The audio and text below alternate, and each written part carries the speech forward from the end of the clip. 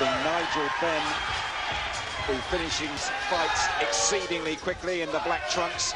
His quickest is 25 seconds. 5 of his 8 victims have gone in the first, and this is going to go, it looks to me, the same way. The fella in the blue is Russell Barker out of Nottingham. Nigel Benn hasn't been tested to his full capabilities yet.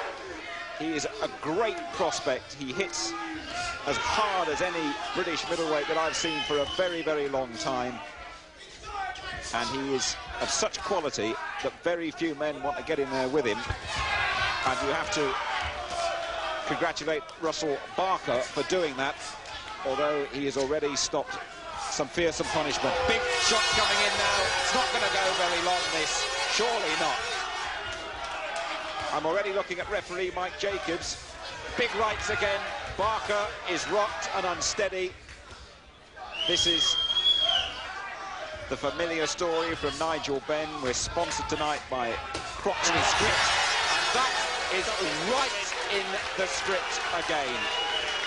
And Barker